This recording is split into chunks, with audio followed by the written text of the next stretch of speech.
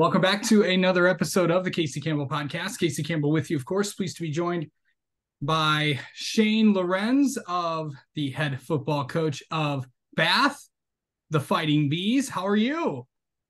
Good. Keeping busy.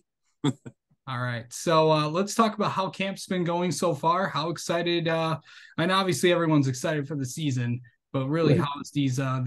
how is last week went, and how is so far this week of practice is going? Yeah, so last week went really well. We know we had things to button up on. This was kind of this is going into my second season, right? So the first season I got hired a little bit late, and we weren't able to do as much in the summer last year as we were this year.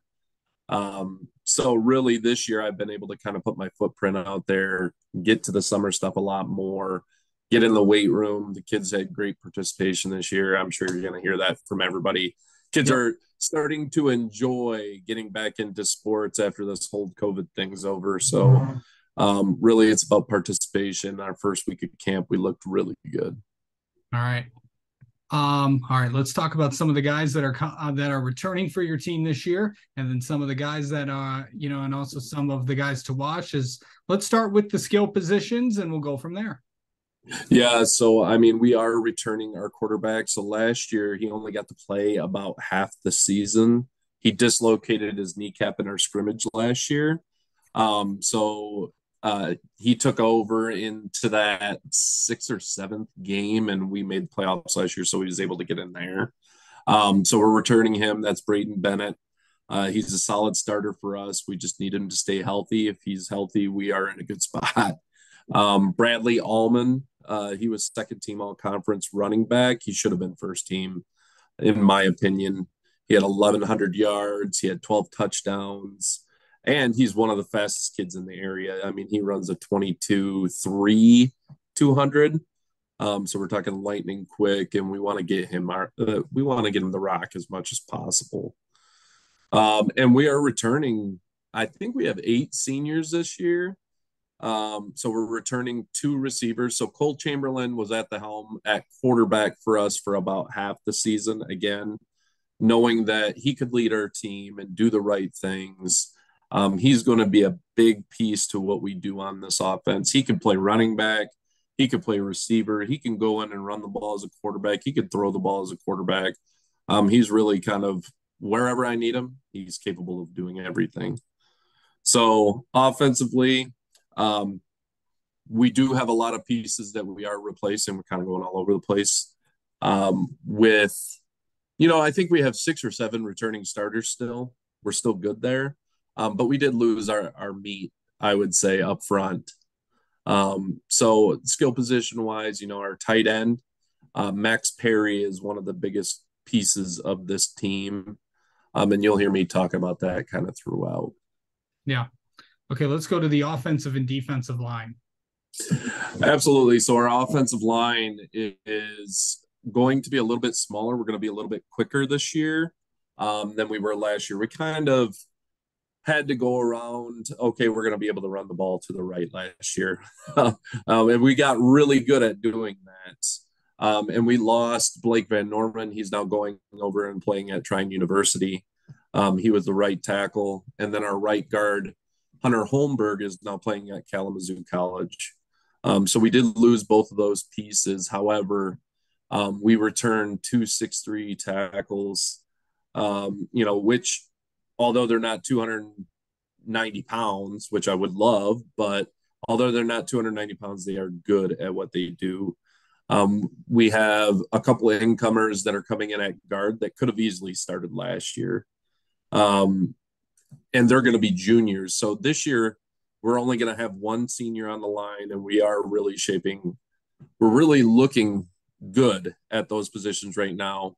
Now, being Bath, we are small. So those same guys that play offensive line, play defensive line. We have about a rotation of 6 guys, and those 6 guys right now look really tough. All right. Let's go to the linebackers and secondary. Absolutely. So, I mean, you can't start our defense without talking about Max Perry. I mean, the kid he should be all state. There's no doubt about it. Last year, he had 114 tackles. He was up there in the area lead, 5 sacks, 3 fumbles for us. I mean, the kid is just kind of does everything for us. Knack for the ball. He's been getting looks and had visits over to Grand Valley, Michigan Tech. So he's going to be a solid player for us, and he is our foundation on the defense. Sam Watch, we're returning all 4 of our linebackers. So both of our middle linebackers are back. Both of the outside linebackers are back. Our safety is back. Our corner is back. So we got a good foundation on defense. I will say DB wise, we're going to learn who can set the edge on one side, but we are comfortable with pretty much anybody throwing anybody back there right now. Our depth is, we're really good at our depth. And, I got Ethan Wicks and Jay Chrysler and Braden Bennett can even fill in at that linebacker position as a quarterback. I mean, everybody just wants to play football right now. Yeah. And we're looking pretty solid at every position. All right. Let's go to special teams. So that's going to be all new to us. As far as a kicker, we lost our kicker. Our punter is returning. So Bradley Allman, our running back, is actually our punter. He averaged about 35 yards a punt, so he's going to be great to have. But he's also our kick returner and punt returner. So Bradley Allman's our do-it-all guy. Throwing back Cole Chamberlain with the same thing on kick returns. He's going to help us in the kick return game. Nolan Rowley is a name I haven't mentioned yet. A starting linebacker, a starting fullback, and also could be a kick returner that gives us great speed, 4.6 speed back there. So we do have a lot of that this year. We have great speed. We have great team speed. We have great strength. We saw the gains going from last year to this year in the weight room. Maybe we had 4 or 5 kids that were benching 225 last year, and now we're really pushing upwards 10 plus. So we're getting to where we want to be. All right. Okay, so now we've talked about the players. Yeah. Now let's talk about the schedule. You've probably seen a few of these, so you know where this is going to go. Absolutely. Okay, so let's talk about, I'll read through the schedule real quick. Starting off August 24th at Chesaning, of course, and then, of course, August 31st, home against Pewamo, Westphalia. September 8th, home against Lutheran Westland. September 15th at Fowler. September 22nd, home against Stockbridge. September 29th, home against Langsburg. October 6th at Saranac. I think that's how you pronounce it. Yep. October 13th at Dansville, and then finishing out the season October 20th, home against Perry. So yeah, pretty good season. I know the CMAC is always competitive. I've heard a lot about this league, but what's it going to be like this year? I mean, if we're talking about CMAC in general, I mean, you're talking about perennial powerhouses. I mean, PW, there's not a match in the state besides maybe Ithaca and these smaller schools and New Lothrop. They're traditionally always good. PW is the same exact way. Fowler is one of those teams as well. I mean, Fowler might have, if we're talking in the Lansing area, I know they're a little bit outside of it, but talking Lansing area, they might be the biggest line D1 down just in the area. So, I mean, they got 3-4 starters, 6'4", 250. You don't see that in D8. And so, we're D7. We get to play them, and we know our schedule is tough. This year it was kind of planned that way, though. Our AD came to us and said, these are the options for week 1. Chesaning was on there. We wanted to challenge ourselves. Chesaning had a season where they're kind of going in the right direction too. They have young guys that are kind of now stepping into those leadership roles. And we know what we're facing. We just got to go out and execute. That's our job. Yeah. Really, everybody's going to go into the season and say, yeah, we're pumped. We want to make the playoffs. Everybody says that week 1, week 2, week 3. But really that grind through those first 3 weeks will tell you where you're at. Even if we go into the season and we started 1-2, we know we can be a playoff team. If we go 3-0, obviously you're in a much better spot. So I'm not going to preach to my kids like, hey, a loss is the end of the season. We know week 1 is a tone setter, and we just got to come to play.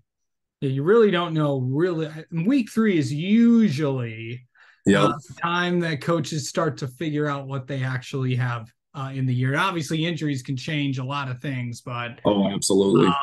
so let's talk about what this week's going to hold. I know the scrimmage is Yep. Thursday. And then of course tell us where you're going for the scrimmage, and also what do you really want to see out of that? What are you going to look for, and really what do you want to see until that first game against Chesaning? Yeah, so I mean, we are at Genesee High School. So Genesee, we have 5 teams at this scrimmage. So Genesee High School, ourselves, Oscoda High School, and then we have Pigeon, Elkton Pigeon.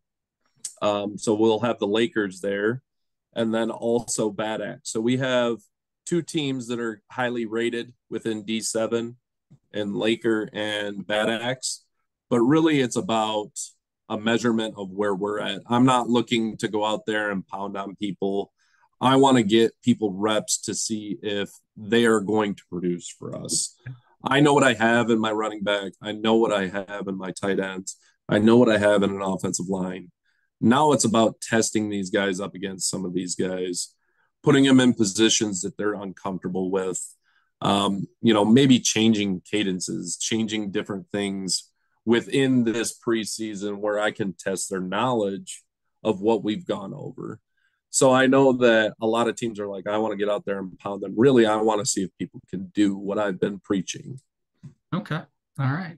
Well, Shane, thank you so much for coming on and talking with us. And been waiting to say this all interview. Best of luck to the Fighting Bees this coming season. Absolutely. Thank you. We appreciate it.